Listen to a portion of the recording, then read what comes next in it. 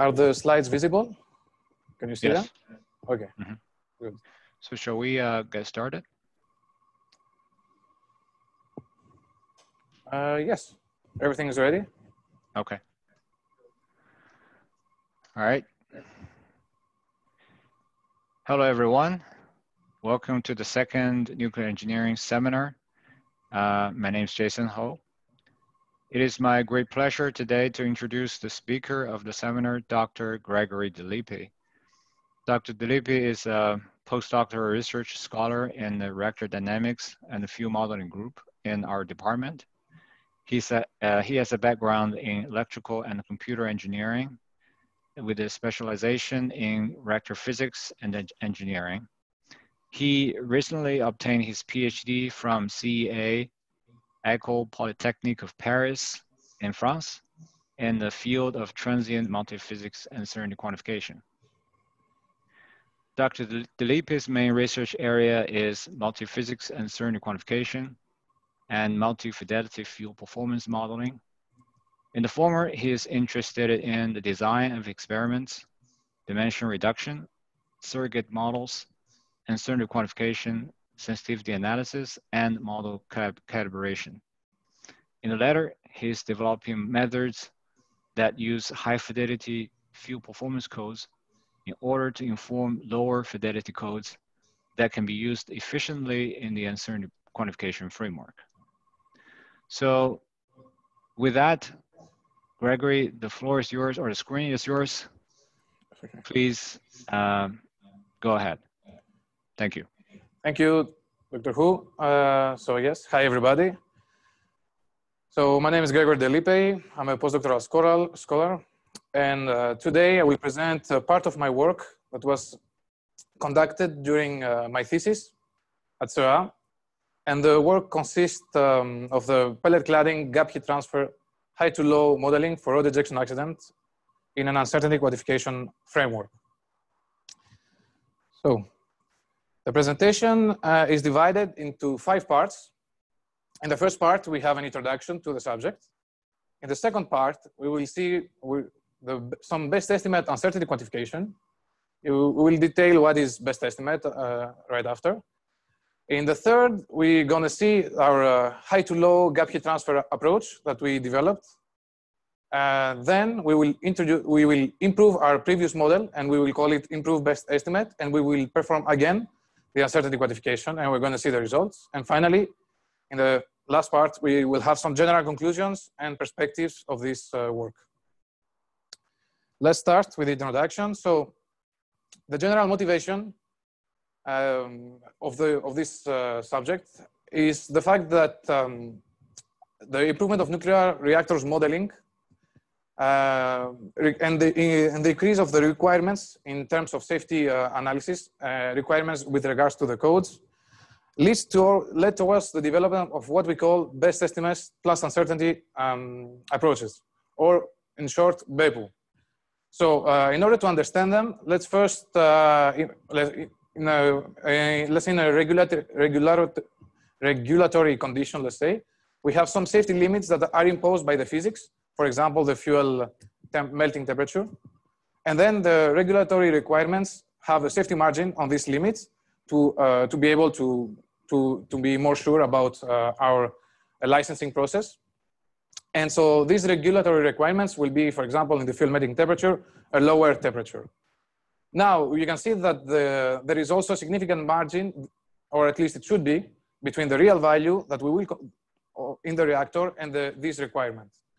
In order to verify this, conservative calculations before BEPU, conservative calculations were usually employed, where you penalize the parameters with regards to the quantity related to the limit.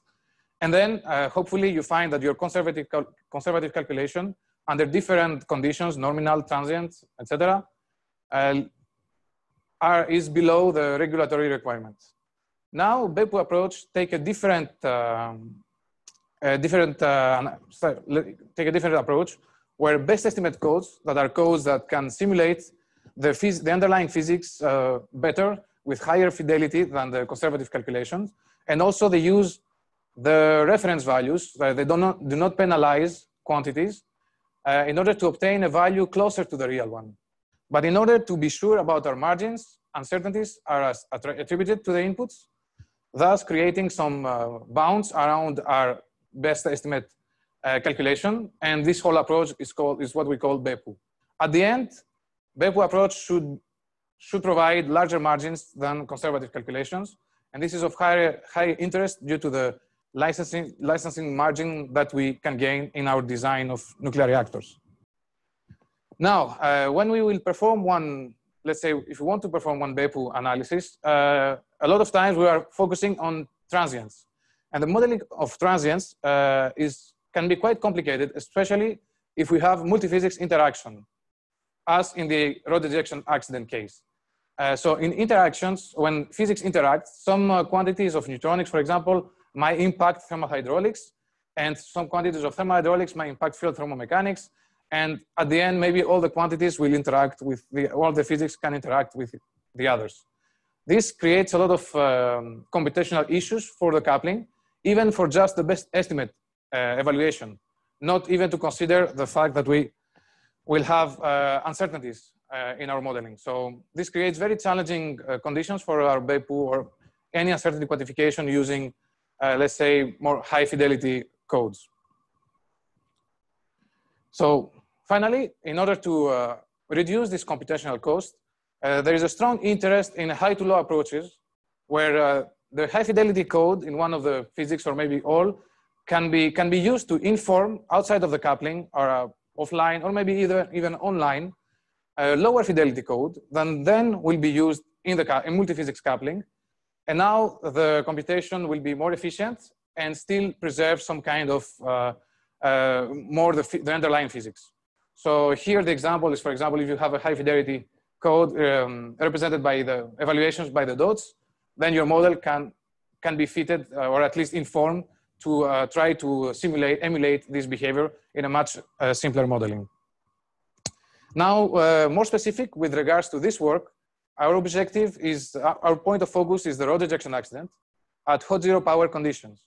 So this kind of transient, this study of this transient involves multiphysics coupling between all the disciplines, neutronics, pure thermomechanics, and thermohydraulics. And as we saw before, each discipline in the BEPU framework has input uncertainties that need to be analyzed. And this creates a very large computational cost if our codes are high fidelity codes or best estimate ones. And this, at least for this rod ejection accident, the computational cost is mainly bared by the fuel thermomechanics modeling. And thus in our approach, we want to focus on the gap heat transfer from the whole fuel thermal modeling because we think that it is the main point of discrepancy between the low fidelity codes and the high fidelity codes. Because the high fidelity codes will model the variations of the gap or the conditions of the gap, taking into account complex thermochemical or physicochemical or mechanical phenomena, while the lower fidelity might only treat, for example, the thermal aspects. So we would like to be able to create a methodology to calibrate or inform the lower fidelity gap heat transfer through a higher fidelity code. So this is our objective. Now let's start with the rod ejection, a brief reminder of what is this accident. So first, we have a control rod that is ejected from the core due to a mechanical malfunction. This insertion of reactivity due to the control rod ejection will create a rapid power increase, temporal, and also very localized around the control rod ejection location.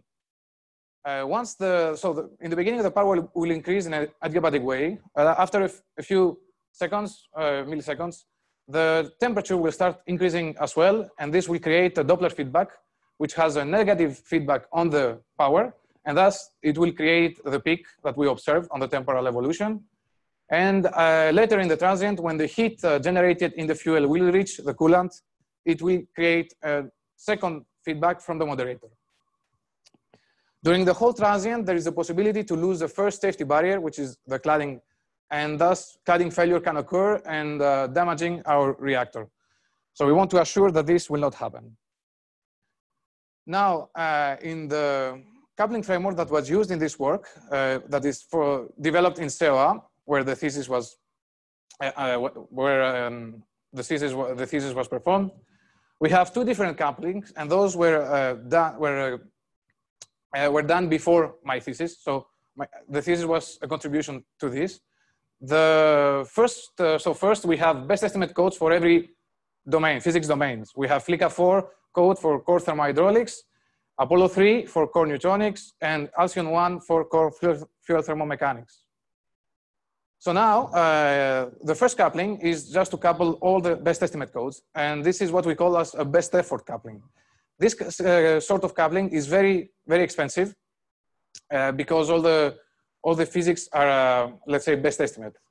The goal of our work will be to try to find a balance between this best effort coupling and what we call the best estimate coupling, where only newtronics and thermal hydraulics, let's say, disciplines are considered, or at least the codes, and the fuel thermomechanics are considered only through the internal fuel thermal model of Flickr 4. This model is very limiting, because essentially it assigns just a constant value to the gap heat transfer, and thus we are forced to apply constant values with large uncertainties, and this can create biases and even larger underestimation of safety of the reactor.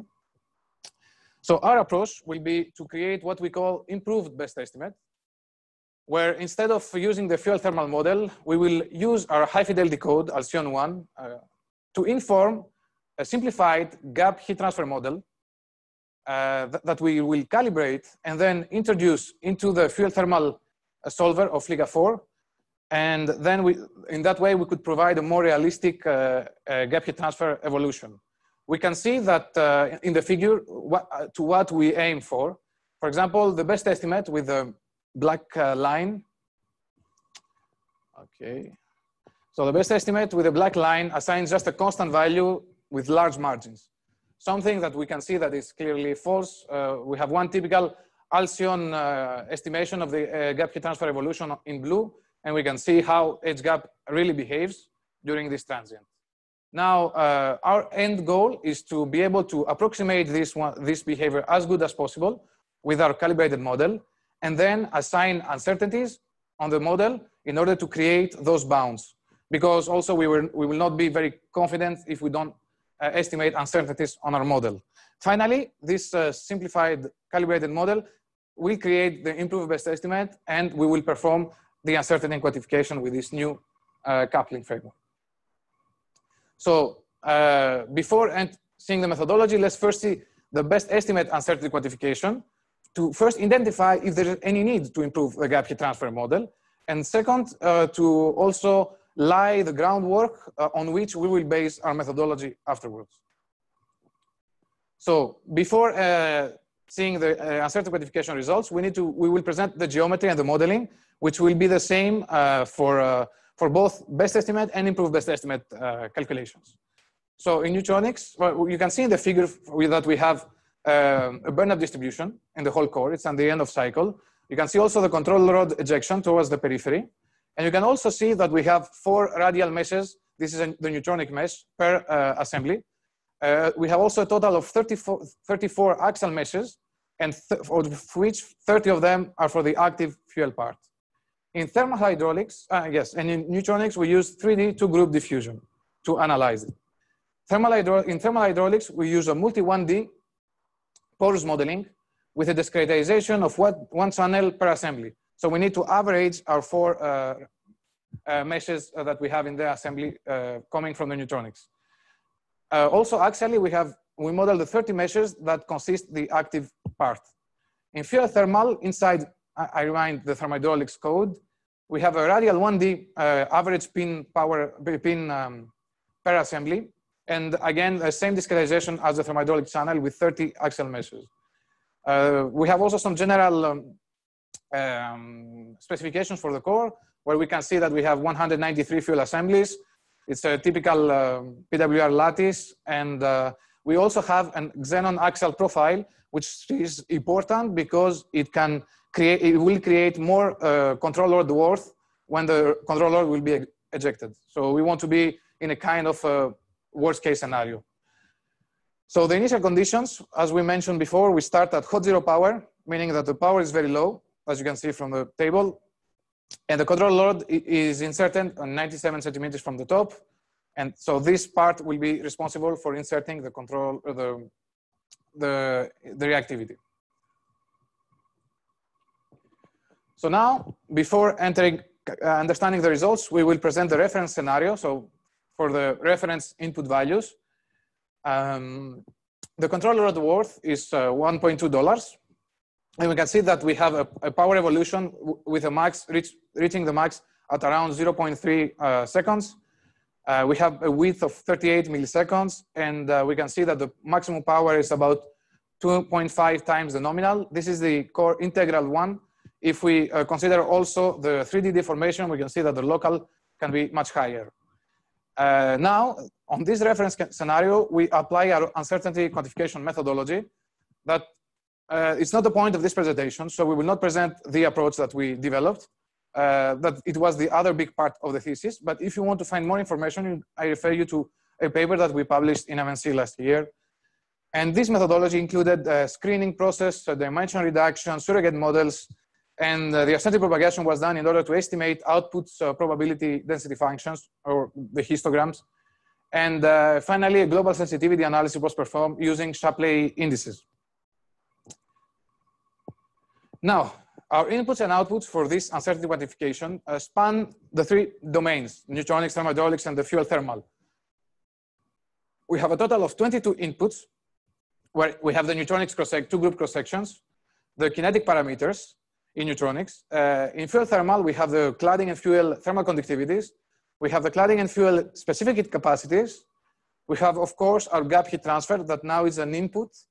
As we mentioned, a constant value, so we will assign large uncertainties on this constant value to cover all the possible variations. We also apply uncertainty on the Roland temperature and the power radial profile. In thermohydraulics, the identified important inputs are the convective heat transfer, the recondensation model that we used, our criterion for reaching DNB conditions, departure from nuclear boiling, and if we reach it, the post-DNB departure from nuclear boiling heat transfer. Now, our outputs of interest are 3 scalars and 1 functional. We add the functional one to add more flexibility to our uncertainty quantification method, and also because in some applications, it might be interesting to study a 2D instead of 1 scalar quantity. Now, in the scalar ones, we have, in neutronics, we have the local linear power and its maximum in time and space during the transient. We have the maximum fuel stored enthalpy, again, in space and time. And we have the minimum DNB, which is the distance from reaching the criterion of departure from nuclear boiling. This is the minimum quantity, yes, in time and space. And finally, we have our functional quantity is the radial distribution of the linear power at the time and at the axial position of the local maximum linear power. So I will not present how we quantify the uncertainties of those parameters because, again, it's not in the scope of this presentation. But more information can be found in the paper that I mentioned before, and we can discuss it afterwards in the questions. So now the results of the best estimate uncertainty quantification can be seen. And on the left side, we have the histograms that were estimated for our 4 quantities of interest. And we can see that the maximum linear power has a large variance, let's say, of 60%, uncertainty, relative standard deviation, not variance, of 60%. And it has a non-normal behavior. While the fuel stored enthalpy has a normal distribution with around 20% of relative standard deviation. These differences is probably related to the fact that we can see the fuel stored enthalpy as a kind of integral of the power. So it's, and thus it's more linear with respect to our inputs in the Rhodes ejection action, of course. Now we have also the 2D linear power map that is our functional quantity, and we show the radial distribution of the relative standard deviation. And we can see that the highest uncertainties are attributed to the locations closer to the ejection. But we don't see also very large variations. So it goes from 53 to 58%, for example. Now, with regards to those 3 inputs, we see that from the estimated Shapley indices on the right, we see that the main important inputs are the neutronics one, where around 50% of the variance is attributed to the effective delayed neutron fraction, and the other 50% is attributed to the neutronic cross sections. We cannot associate so easily the weights between the different cross sections because they are fully correlated. But we know that 50% is due to the cross sections and 50% due to the effective delayed neutron fractions. In the last quantity, the distance to from the DNB, we see that we obtain a very large non-linear, non-normal distribution with around 57% of variance, but quite a low probability to reach it. Still, we have an average value of 6. And the way we pose this criterion, in order to reach it, we need to go to negative values. So we are quite away, the probability is quite low. But the most important quantity we can see that is the gap heat transfer. And this is due to the fact that we impose a constant value with large uncertainties. And we can see that this creates around 50%, is responsible for around 50% of the variance of this quantity, while the rest 50% is split between the neutronics quantities. So we would like to reduce this importance of the gap heat transfer by improving our gap heat transfer model. And this motivates us to develop this approach that we are going to present now in this part. So first, we want to calibrate the gap heat transfer model. Why? Because in general, the physics involved in the gap heat, to estimate the gap heat transfer are very complex. And high fidelity codes can model very complex phenomena like the physicochemical phenomena, such as the fission gas production and fission gas release, or the high burn-up structure, etc. We also have a lot of phenomena that span the gap, the fuel, and the cladding, from creep to oxidation in the cladding to the pellet cladding mechanical interaction that occurs during the depletion and can occur also during the rod ejection transient. So those parameters affect both our initial conditions and our transient behavior. So we need to have a model that can at least learn from a high fidelity code that can model at least some of those phenomena and inform our very poor models age gap so far. So the approach that we take is to define a simplified model, and we will compare it to a typical high fidelity modeling found in the codes, where the gap heat transfer is usually split in 3 parts, where you have one part that is attributed to the conduction through the gas, one due to radiation, and one that is through the contact, when the contact between the pellet and the cladding occurs. So this part, when there is no contact, it's 0. When there is contact, it adds a term of conduction to our equation. Now, in the simplified approach, we say, okay, we will consider only the gas conduction. And we think that neglecting the radiation term is not significant, since usually this parameter is not significant before the cladding burst. And since we will not model after the burst, we can pretty much throw it away. Then we know that probably we could obtain some pellet cladding mechanical interaction in our fuel rods. So after this happens, for a simplicity, our approach will consider the gap to be closed. And finally, we know that there are uncertainties on our initial states, so we will consider them in the initial state variables, in the initial age gap. So now let's compare how the conduction term is modeled and how our term is modeled, is simplified.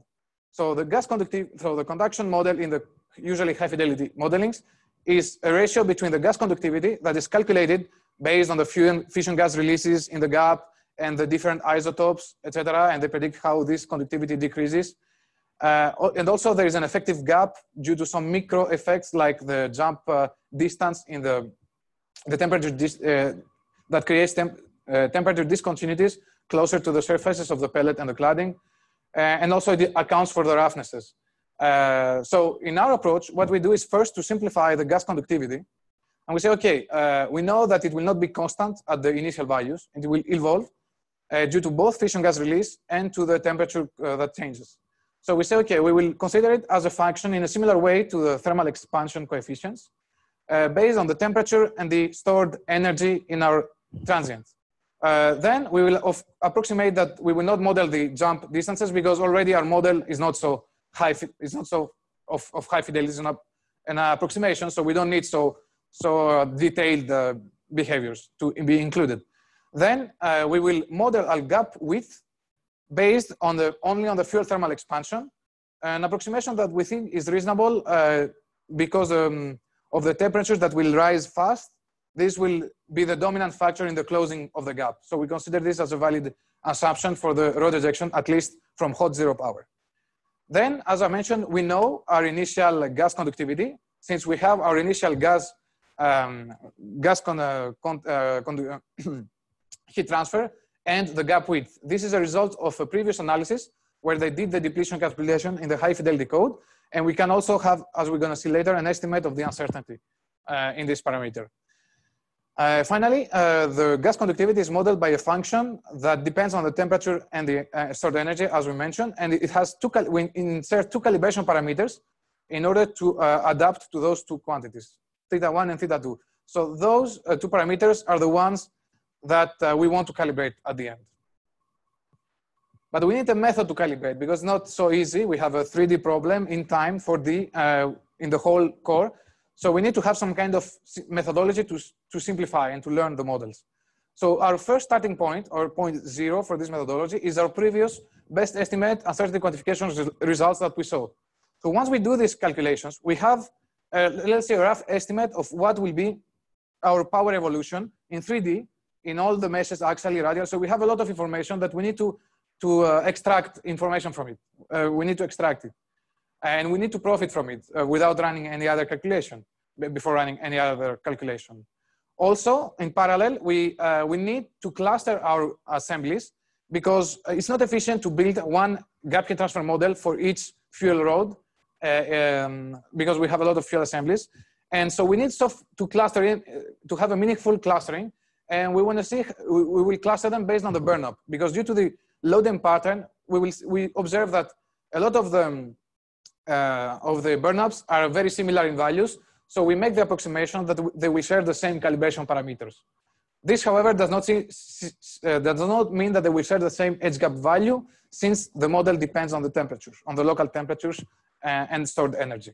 But they will share the same calibration parameters. Once we group our, let's say, simplify our geometry in groups of models, and we have our previous, let's say, available data set, we need to define out of all these data sets, because they are uncertainty also. It's not only spatially and temporal, but it's also, we have a lot of samples of it. So we need to define of all of those samples, what are some representative ones in order to calibrate efficiently our model.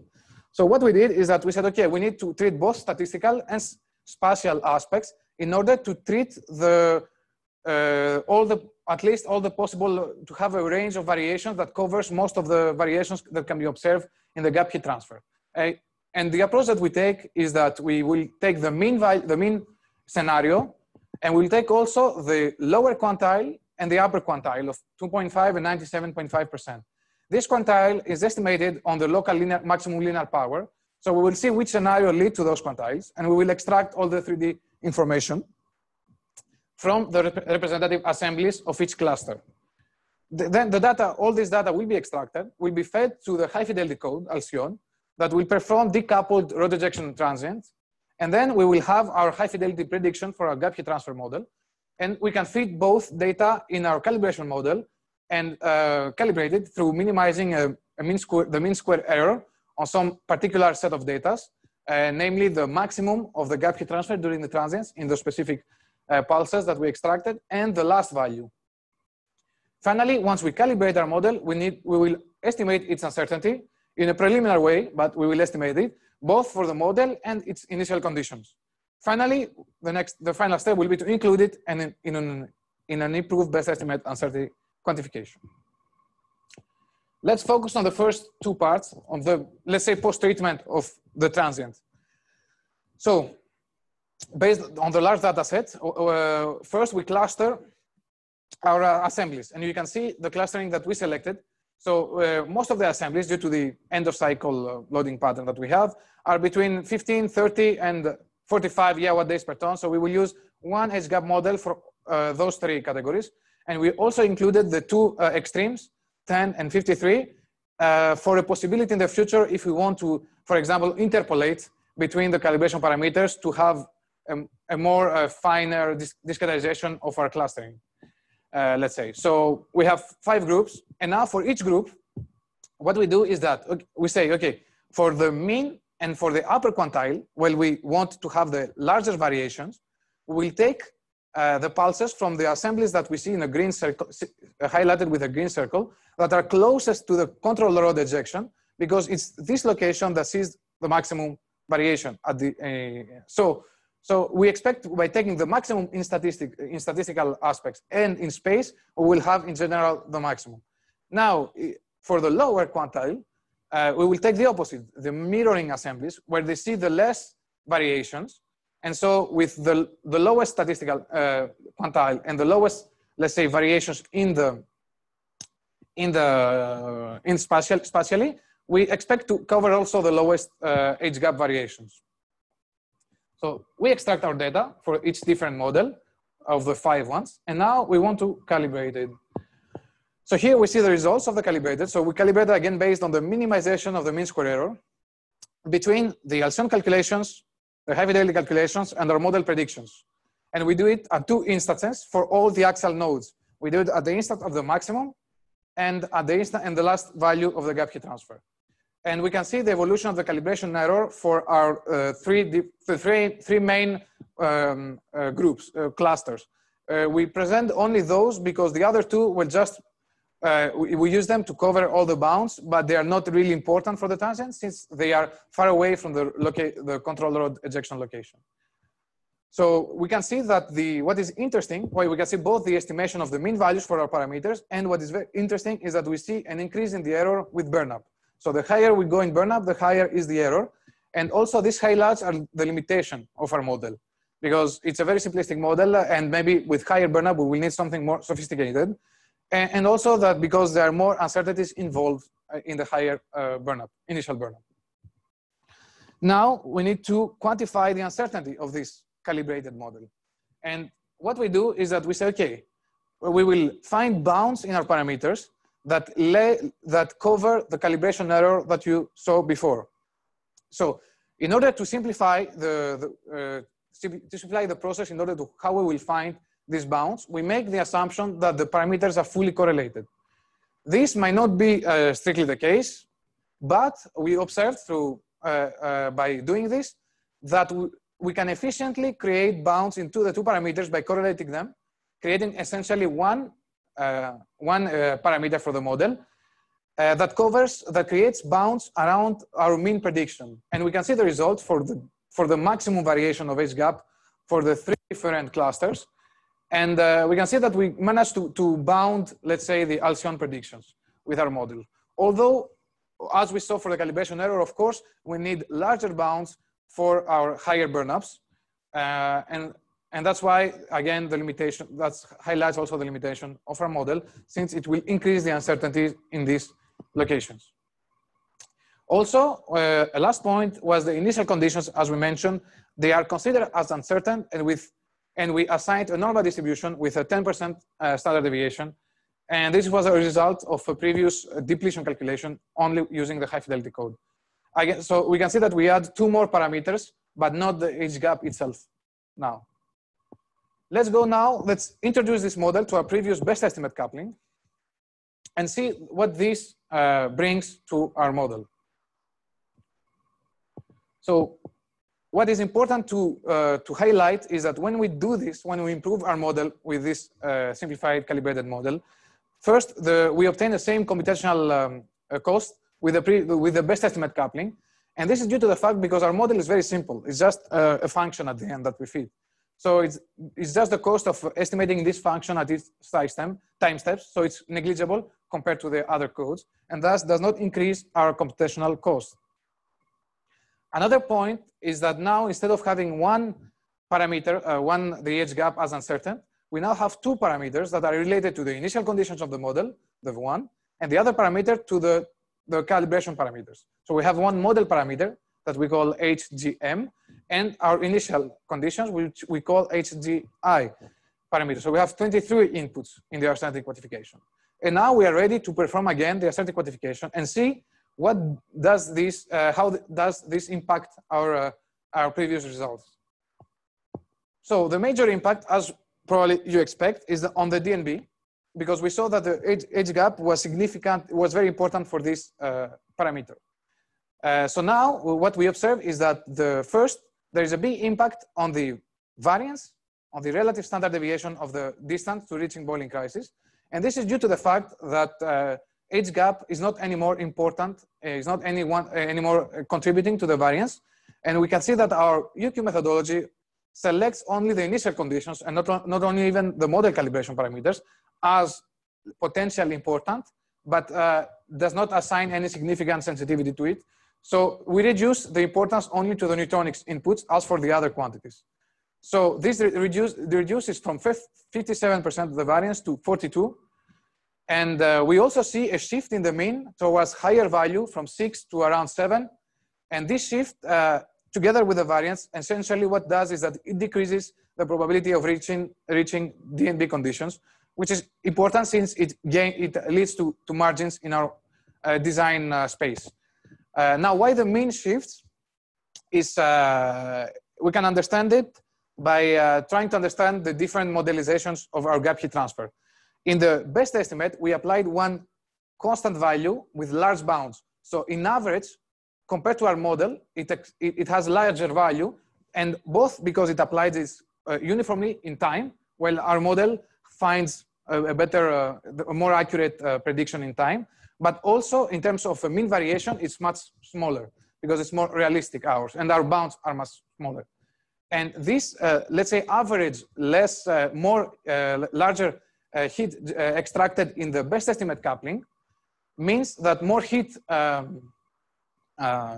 largest heat, more heat reaches the DNB, the coolant, and that since more heat in average reaches the coolant, we are closer to our DNB conditions. And that's why the mean shifts to safer conditions. In our case, since we have less extracted heat. Now, let's see the impact on the other quantities.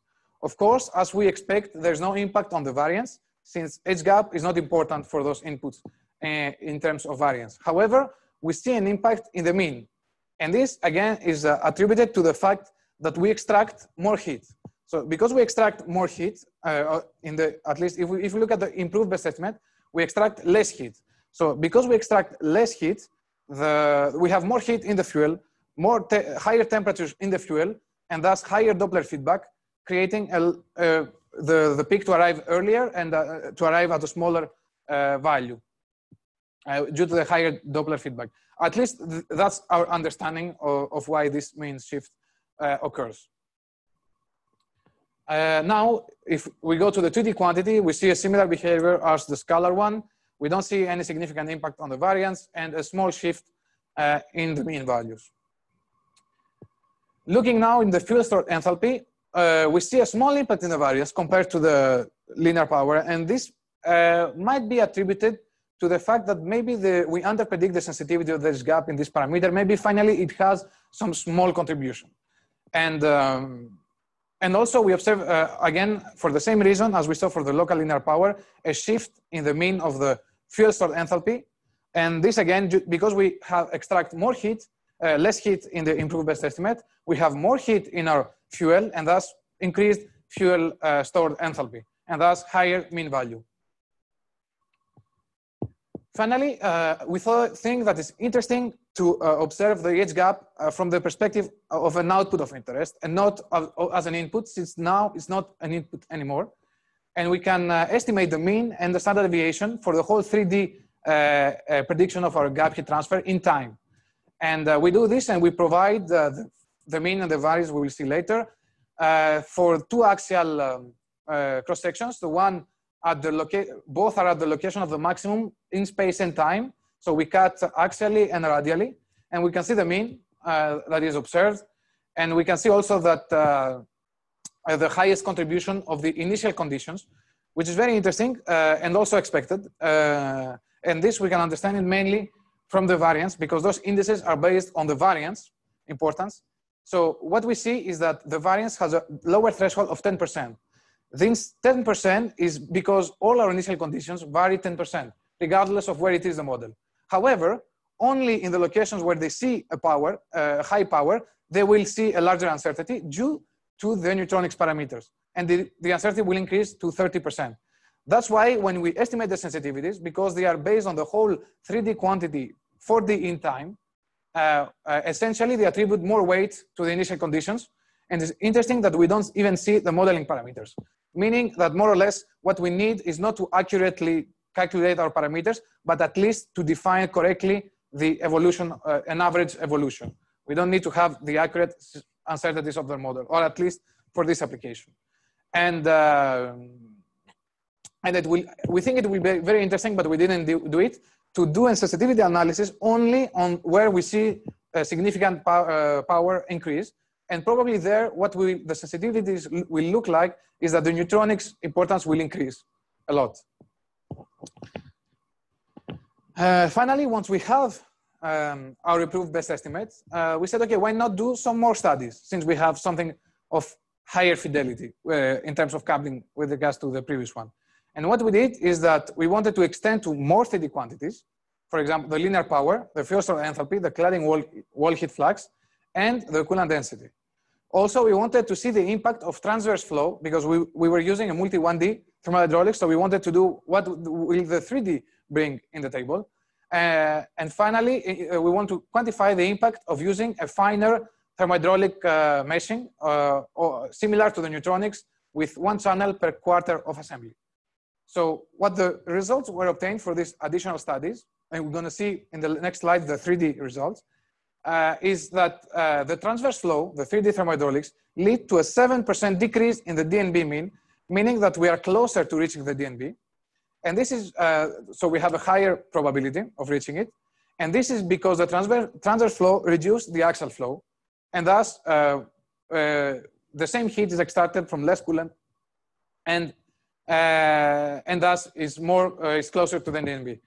Now, the impact of the finer thermohydraulic discretization is that first it leads to a shift in the local maximum linear power closer to the reflector. It even changed an assembly because it goes to the next quarter of assembly, that is in the next assembly, located in the next assembly closer to the reflector.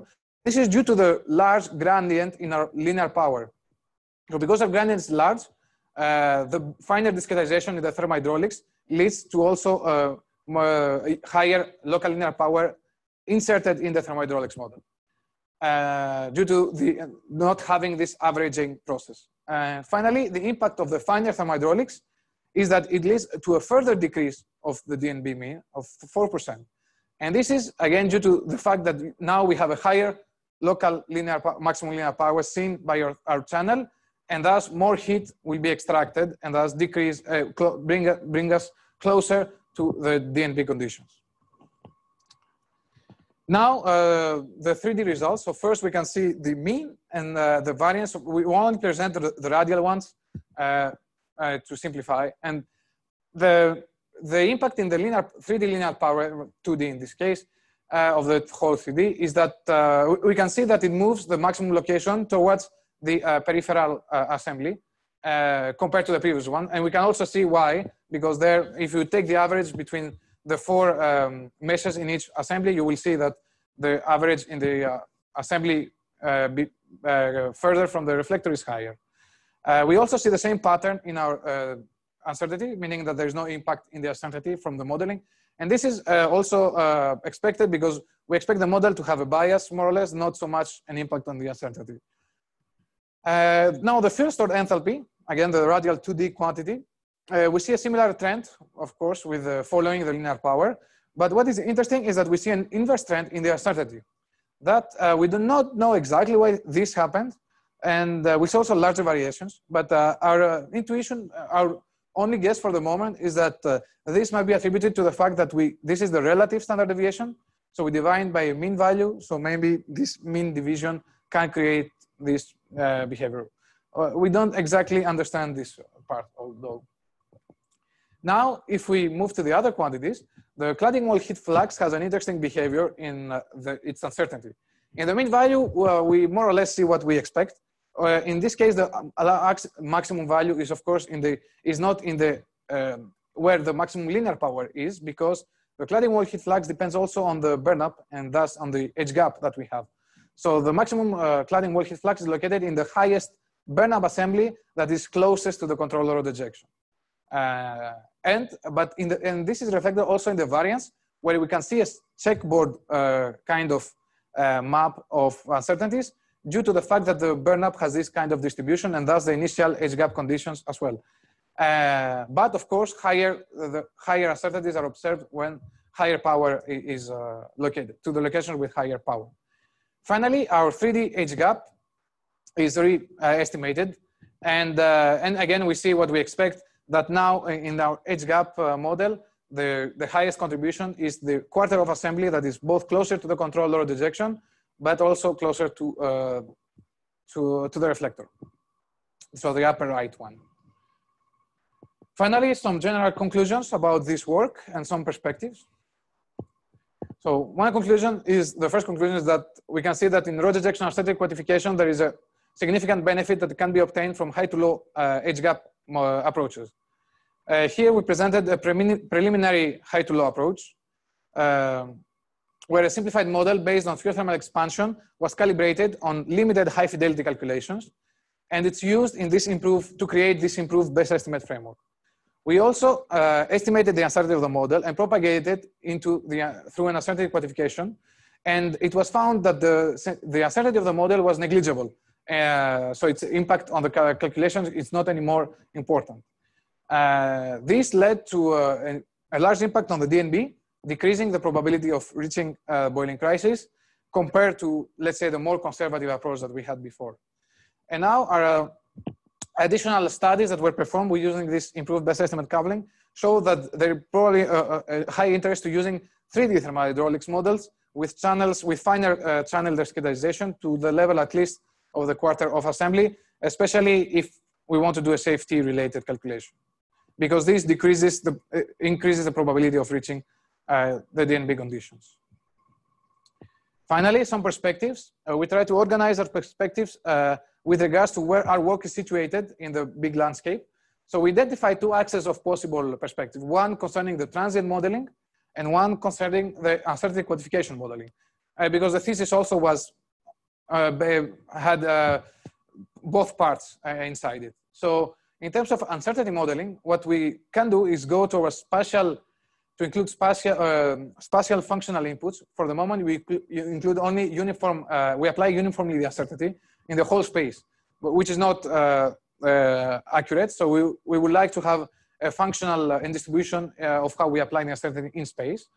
We'd like also to treat discontinuities. It will be very challenging for the uncertainty quantification model, especially if we reach some DNB conditions, for example, where there is a change of models, and this can create large discontinuities in the results. And of course, investigate other sources of uncertainty, such as other models' uncertainties. In the transient modeling perspective, we could go to a pin-by-pin level of homogenization, at least in a mean core case, but for the moment. We could also improve the edge gap model because we saw that is a simplified one, and it could also be included in some representative benchmarks of uncertainties in the nuclear community, like the UAM benchmark. And also we could study other type of transients. Now, in order to also put this in the perspective of our work, we have this figure that is discretized based on how we model the transient and the uncertainties. So the 1-1 point is where we take uniform modeling for both of them. In transient, this uniform will be point kinetics, for example, with average feedbacks, etc. And in uncertainties will be, as we do now, uniform application of the uncertainties on the whole core. The location that we were in was where we had spatial discretization of our transient, but coarse one in the level of assembly. And again, we kept the same uniform uncertainties modeling. We think that the next step will be to apply, as we mentioned, a spatial uncertainty quantification modeling to be at the same level, at least, of the core modeling. And then we can stepwise increase our modeling to a pin by pin, as we mentioned, and then also increase our uncertainty quantification modeling by going to finer finer modeling. So a paper is in the reviewing process with mainly what you saw. For more information, I refer you back to my thesis manuscript, and thank you for your attention, and please ask me any question you want. Thank you. Thank you very much, Gregory. I am Konstantin Ivanov, professor and department head. I will be basically completing the last part of the seminar and coordinating the question and answer. Please, questions, comments?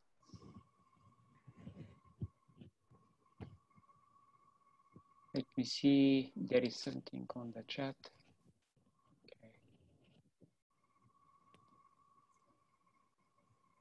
Okay. If you have questions, you can unmute and ask the question, or you can send a question on the chat. I will read it.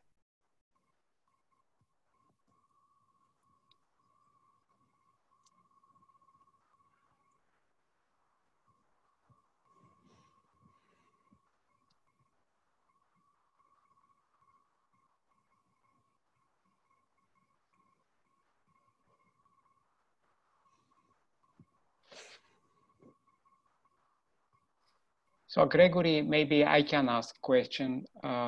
So yes. This, as you propagate this uncertainty, this will be on the fuel modeling side, right? You mean the calibration, the initial condition ones? Right, yes. Yes. And then in the, when you combine with multi-physics, they will be combined with thermohydraulic and reactor physics uncertainty to propagate to multi-physics responses, right? Yes, they should be, but we should also take care of having a consistent uncertainty framework, because a lot of those uncertainties will be, we have common sources, and thus, for example, the gap width will impact both neutronics, fuel thermal, and thermal hydraulics. And so we will need to be sure that we propagate them consistently, and thus we will need to estimate some kind of global multi-physics covariance matrix. And this part was part of the research of Dr. Kai-Yu Zheng, which did a lot of work in his thesis for this aspect. And it's in our plans to continue his work. So I completely agree, because having the uncertainty from given physics phenomena, like having the same uncertainties, let's say manufacturing, propagated in different physics and then combine multi-physics can lead to misleading answers, right? They have to be somehow correlated. Yeah, I think that's the approach. Yes, and also it can be too misleading and also false penalized conditions. Maybe we don't know if what will be the worst case in that necessarily, at least. So we need to be careful. Yes, so we previously have done work on propagating the uncertainty in fuel conductivity, now gas gap conductance. Are there other parameters in the fuel modeling where we have to take into account the uncertainties? How do you think? I think that this is, I think, a kind of a trade-off between what the code can model, because all these uncertainties are based on our lower fidelity code, if we use. So there is a trade-off, I think, between, at one point, the modeling, then I think we should include maybe a few more, we should try to include maybe a few more, like maybe a better edge gap modeling, including some fission gas release uncertainty, but this will be related to the application. We have to see for each application, if a ejection or a depletion or another, or local transit, we need to see which are the input parameters that are necessary for each scenario. And once we do this, we have to be, I think there is a trade-off between improving the model and improving the uncertainties in the parameters. Because there's no, that doesn't make sense to increase a lot the, let's say, the uncertainty modeling, to have a better uncertainty modeling in a poor model that is input in a poor model, let's say. So that's what I think. We should try to, as in the graph I showed, we should try to progress together, both together. So what we need from higher fidelity code when when you inform low fidelity, we want the values, mean values plus uncertainties, right?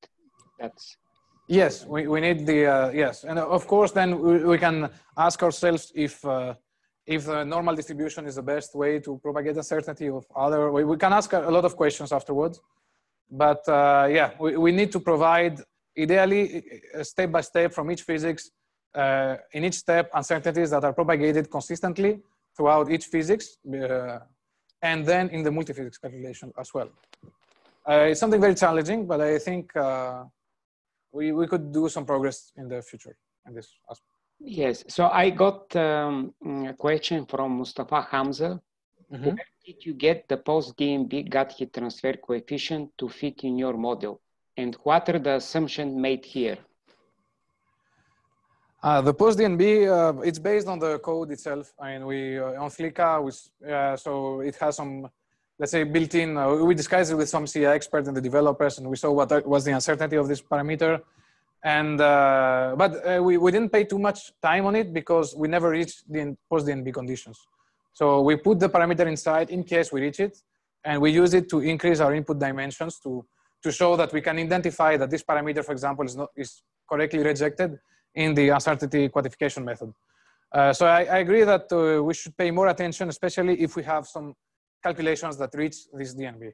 But you can see that from probabilities that we had, like with a mean around 6 and the 57% of variance, we never, at least it's highly improbable to reach conditions below our 0 criteria for reaching DNB.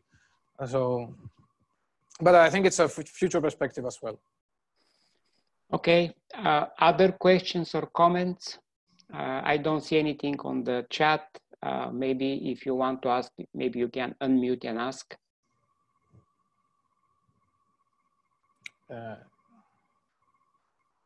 What about people present at the seminar? Are there some questions there? There are no, it's only Mario here. Oh, okay. So we should expect questions from Mario, right? Okay. Okay, last call for questions or comments.